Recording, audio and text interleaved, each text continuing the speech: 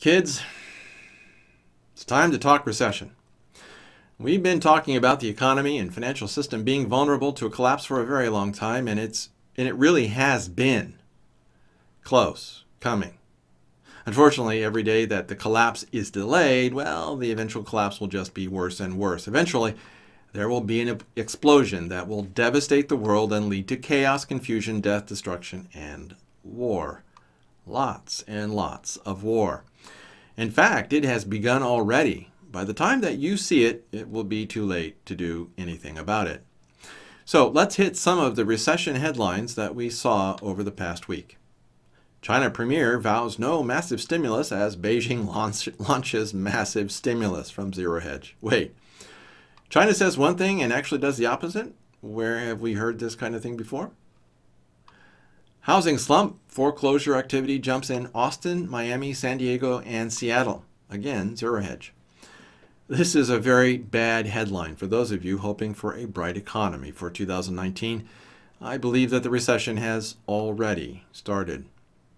Then Mark Faber appears on Greg Hunter's USA Watchdog YouTube channel in a video titled, "Mark Faber, Huge Asset Bubble Will Be Deflated." The one big point that you need to take away from this conversation is that money printing will lift markets.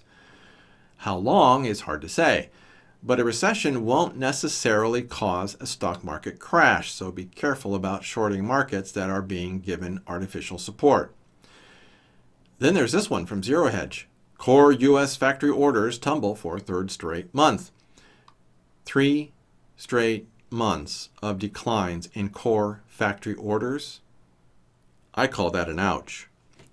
Then Chris Chappell, my favorite commenter on all things Chinese, came out with this YouTube video on the China Uncensored channel about zombie companies, which is a real thing that we finance people talk about, and the video is titled "Zombie Company Apocalypse Looms in China." By the way, if you want to know what I would love to turn the ShockCast into, this kind of video is it, the one that I'm talking about. But no, I'm not going there, at least not yet. However, this video is valuable since it talks about the zombie companies. This is the big problem for any economy, which is why we need recessions or even depressions.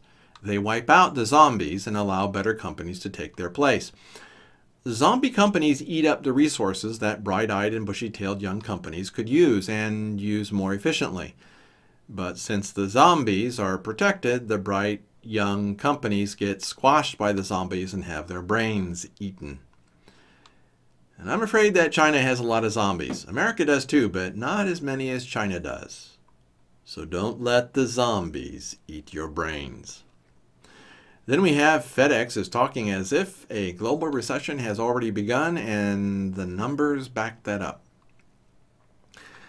I seem to be quoting Michael Snyder a lot this week, but he has had a lot to say that is important for you to read, and FedEx is pointing to economic numbers that indicate that the global part of the recession is already here.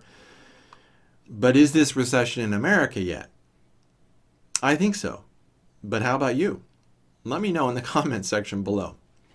Then there is this piece from the much more optimistic website Northman Trader. It's titled, "Recession is Coming." I've already quoted the author of this piece, Sven Henrich, I think it's Sven Henrich. But I don't need to do more than point you to the title. If you need details, go ahead and read this article. But brace yourself for some trouble. Sven says that it's coming. I say that it's here. I hope that Sven is right. Then we see the brick wall that we just hit in an article from the website mhansen.com. The article is titled 321 Hansen, Massive House Price Growth Deceleration, a Brick Wall.